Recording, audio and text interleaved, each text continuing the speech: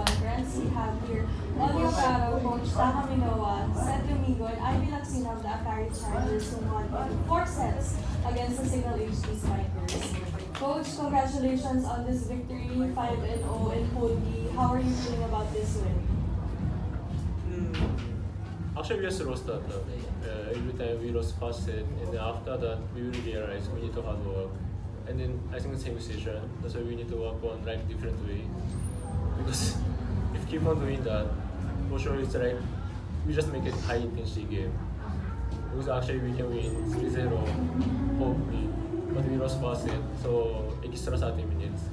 So hopefully, like because going to be semi-final, final, only back-to-back game.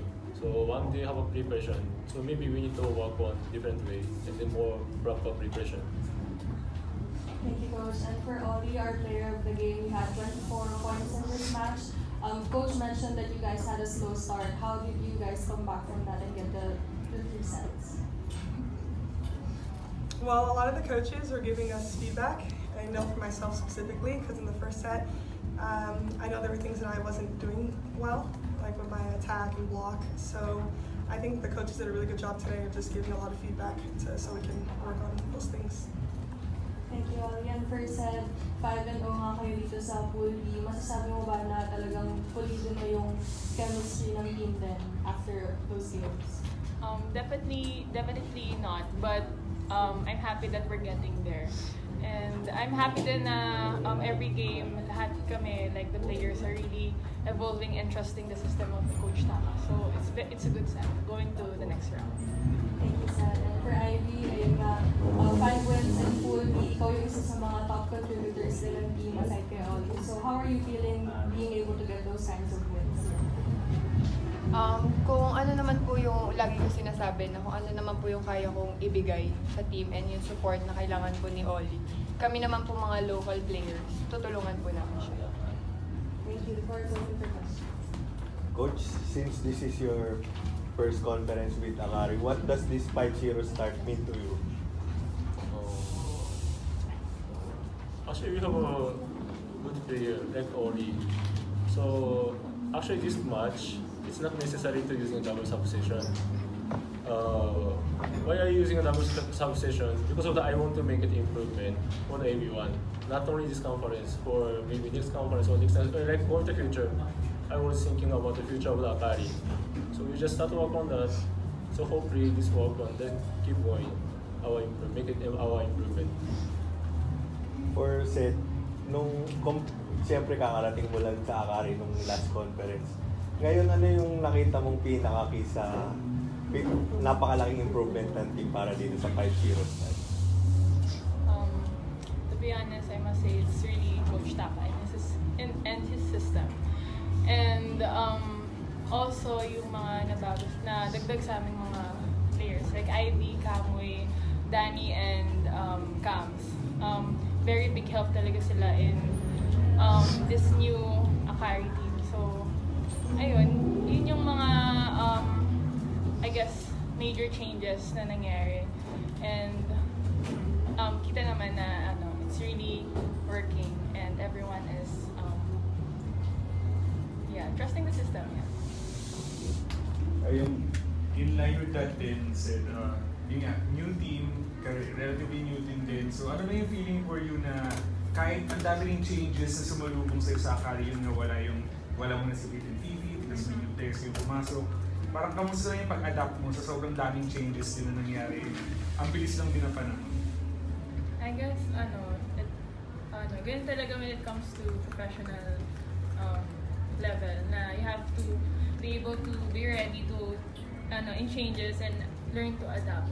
Kasi I've been to a lot of changes na din naman sa career ko. So, I guess, itong recent change na to, hindi naman sa bago, but I think, may experiences na ako and I know na what to do when those changes come.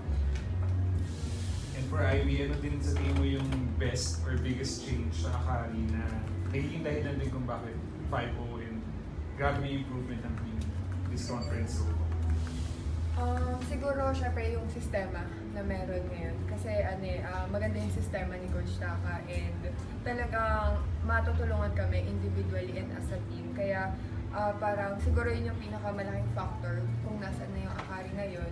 And ayun, hindi pa namin ganun ka-memorize yung system, pero hindi naman nagsasawa si Coach Taka na ipaalala sa amin kung ano dapat yung sistema meron kami. And for Ollie, quite a similar question. I guess what's the biggest change you've observed with the team from your first game up to this point in the conference? In the very beginning, it was a little bit all over the place because we didn't really have a lot of practices together before the first game came. So there wasn't a lot of communication. There was a lot of confusion on the court. You could tell that there was so much, potential, but it was also a bit chaotic. So now, just with more trainings and just having more playing time together, more experience as a team, I feel like we're a lot more cohesive. So we just gel a lot better on the court. So it allows the game to be a little bit smoother at times.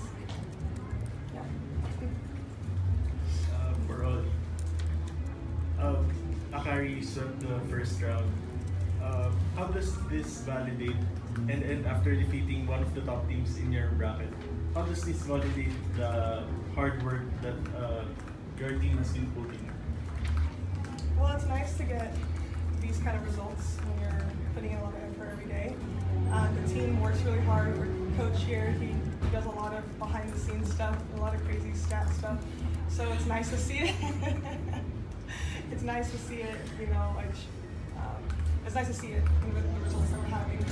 So, but it doesn't, I'm still very humble myself because even though we have these wins, I know that there's still so many things that I can work on and that the team can work on, because just moving forward, like Coach Taka said, we're not going to have a lot of time in between to work on stuff. So it's just really important that we still stay calm and we focus on the things that we're still struggling with as a team. For Coach Taka, how will this 5-0 start help you guys heading into the next round? I think same. Bottom 3 team and top 3 team. I think for me, it's almost same. You have to prepare well. Because if it's going to be like loss against bottom 3 team, you're just losing an opportunity. And especially Pool B, Petrokas and Chocomucho, it's a really strong team. For sure also they will be top 3 team in the Pool A. So it's gonna be like confused, like ranking is going to be different. So we have to just focus on the win. Like front of our game, just focus on the front of the game. And then prepare safe po. For IB, napag-usapan na natin yung pag-aaral niyo dun sa sistema ni Coach, tsaka yung pagbubuo niyo ng chemistry. Ano siguro, from this perfect round 1, ano siguro yung pinakamahalagang dadalhin niyo papunta sa round 2? Siguro yung hindi kami tumitigil na matuto. Kasi everyday, laging may bagong pinapagawa sa amin, ganun. So, nakakita naman namin na sobrang laking tulong niya sa amin. Kaya siguro yun yung babaunin namin sa next round na walang mag-stop sa amin. Thank you, Ollie. Thank you, Coach. Thank you, Seth. Thank you, Ika. Thank you.